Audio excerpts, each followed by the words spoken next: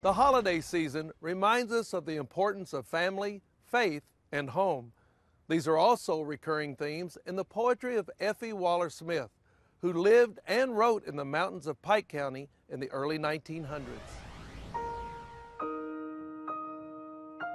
Christmas Wishes by Effie Waller Smith. To a friend.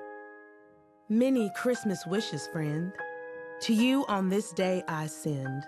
First, I wish your home to be filled with cheerfulness and glee.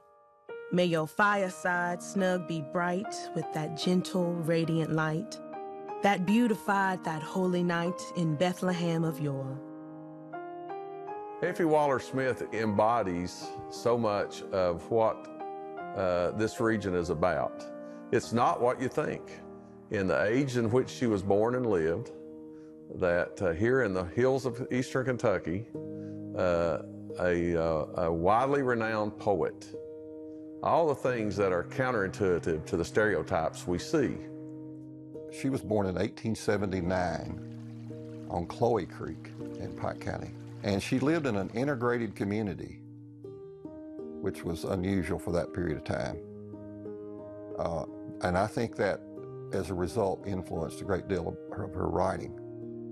Her roots are very interesting. Her father was a slave on the Waller plantation, Cedar Point, in Spotsylvania County, Virginia. Her mother was Sibby Ratliff.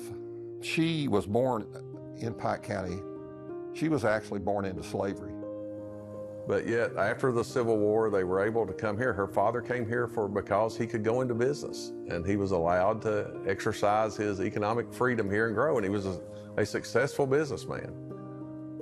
Frank was keen on education. She attended segregated schools. Of course, the school only went to the 8th grade at that point, and she left. After she graduated, she went to Kentucky Normal School for Colored People in Frankfort, which is now Kentucky State University. Alfred went to Kentucky State University. Rosa went to Kentucky State University, Effie's older brother and sister. I think as they gained their education, they brought books home to little sister Effie, and she exploded into poetry. She had the benefit of higher education, and then she had a God-given gift. And may gentle love serene be your law and be your queen. And may peace and happiness you and yours forever bless. And social mirth and gaiety and all the pleasures that there be on earth, I wish them all to thee and thine forevermore. Songs of the Months was published in 1904, which is her first book of poetry.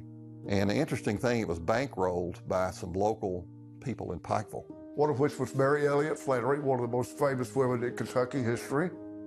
They thought so much of her and wanted to promote her that they published her first book for her. First of all, when you read Effie, I think she embodies, she wasn't in the mountains were in her.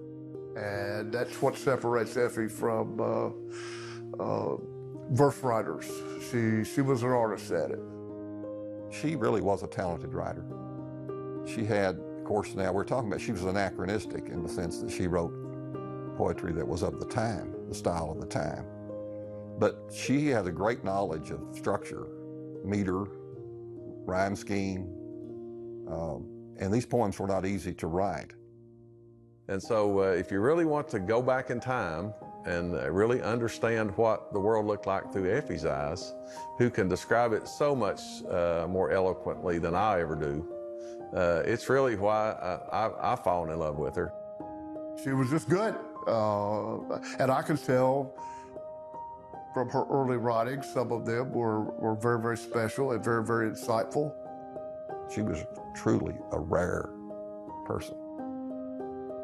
At Christmas, we give each other gifts to symbolize the great gift that the birth of Christ was to us and to all mankind. And, you know, and Effie's poetry is our gift.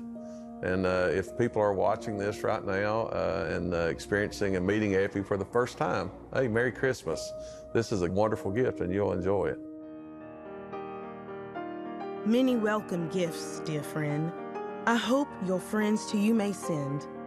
But one gift I hope that thou hast possessed long ere now, that the gift of love divine, fair today I hope shall shine, brighter over thee and thine than e'er it did before.